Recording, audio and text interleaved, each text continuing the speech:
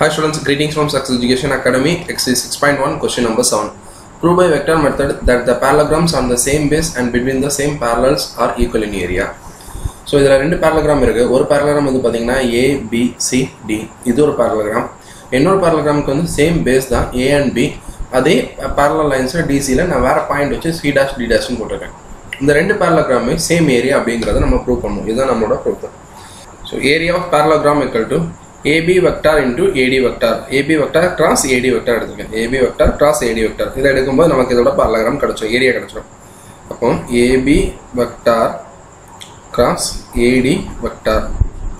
Now, AB vector cross the AD vector ku badala na triangle law of addition. Triangle law of addition the AD vector ku badala na eppadi edukrana A D dash vector plus D dash into D vector. Now, AD vector na maatra. Appo idu eppadi maatrana A D dash vector plus D dash D vector. D dash D vector. So indha mari irukku. Ipo ini vandu idu distributive property illaya.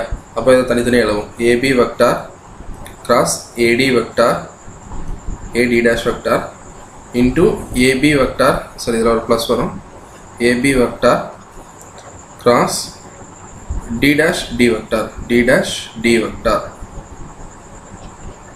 இப்போ பாத்தீங்கன்னா இந்த AB vector இங்க இருக்கு, AD dash vector இது. இன்னொரு vector வந்து பாத்தீங்கன்னா AB vector இது AB vector D dash vector வந்து இது. இந்த ரெண்டு லைனுமே வந்து parallel-ஆ இருக்கு. அதாவது when A vector cross B vector equal to 0, நம்ம என்ன சொல்லலாம்னா A parallel to B அப்படினு சொல்லலாம். When A vector cross B vector equal to 0, A parallel to B. A parallel to B இருக்கும்போது தான் அதோட cross product எப்படி இருக்கும்? 0-ஆ இருக்கும். இப்போ நம்ம எப்படி சொல்லலாம்? A perpendicular to B when A vector dot B vector equal to 0. A vector dot B vector equal to 0 எப்போ இருக்கும்னா A perpendicular to B 0. A perpendicular to B இருக்கும்போது. அதே மாதிரி தான் இங்க A parallel to B னா அது எப்படி சொல்லலாம்னா A vector cross B vector equal to 0 ன்னு சொல்லலாம். அப்போ அந்த டேர்ம் எப்படின்னா நமக்கு டோட்டலா 0 ஆயிரும். அப்போ இது எப்படி மாறும்னா AB vector cross AD dash vector. So இது வந்து area of parallelogram of ABCD. இது வந்து area of parallelogram of AB C dash D dash. AB C dash D dash. So என்ன பண்றோம்? ரெண்டுமே equal-ஆ இருக்கு அப்படிங்கறத ப்ரூவ் பண்றோம். Thanks students.